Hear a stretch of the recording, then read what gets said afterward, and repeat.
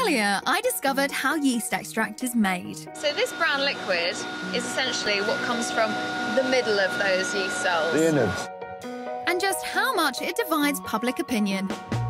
You don't like it, you do. Love it. You think you might grow to like it? I can't see myself ever enjoying this, ever.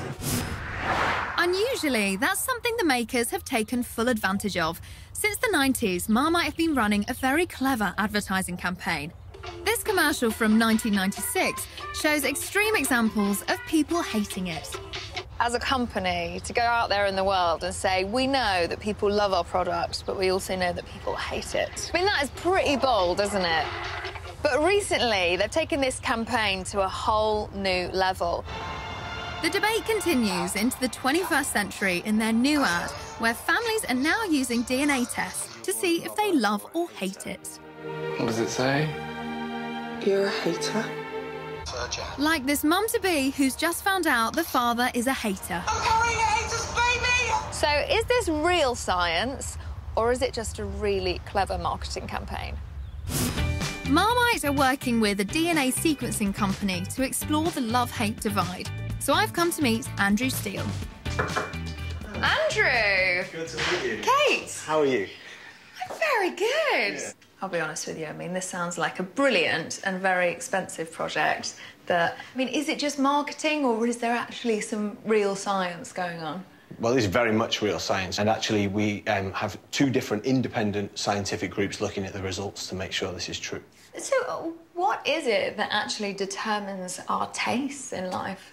Well, what it appears, especially in this case, is actually both genetics and environment. Where we grew up, like our family's preferences, the environment in which we live, that plays a role as well. Are you proposing it's one gene? Because I'm thinking, you know, 100 years, which is how long yeast extract's been around, that's not quite long enough for genetic evolution, is it?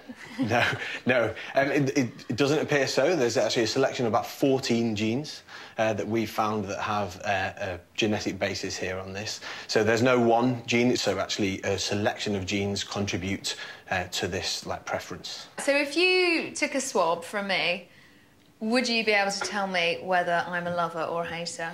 Not in such black and white terms. What we've found so far gives us enough to say you're a likely lover or hater based on 14 gene results. I used to hate yeast extract as a kid, but now I love it. So how does that fit with genetics? Right, Andrew, what have I got to do? You're going to just rub that inside your cheek just to collect some good saliva cells on there so we can analyse the DNA. Up and down, maybe under the lip. Critics in the press say this test doesn't prove conclusively that there's a set of genes that determine our breakfast spread preferences, as the results are too open to interpretation. But Marmite have invested £3 million in this campaign, so they must be convinced. And that's probably OK, yeah. I reckon the crew should get swabbing too. So, Becky, crack that open. There's your little DNA test. Should we swap? I'm going to shoot you doing yours. That's it. Open wide, Ollie.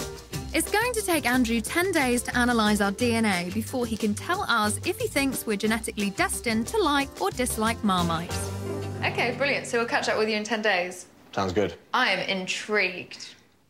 And just a week and a half later, the DNA results for me and the crew are in. So first up, our cameraman. Give you a little camera nod. Tell us, are you a lover? OK, you love it.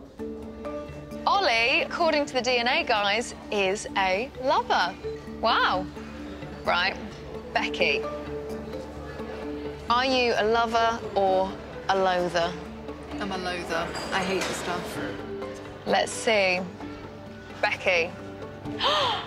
According to your DNA, you are a lover. How? I definitely don't like it, so I don't know how I could be a lover. Let's have a look for me. OK. I'm a lover. Spot on. Well, you know, that was a hit rate of 2 out of 3, but I'm still not convinced. I'm not sure I need a DNA test to tell me whether or not I like this stuff.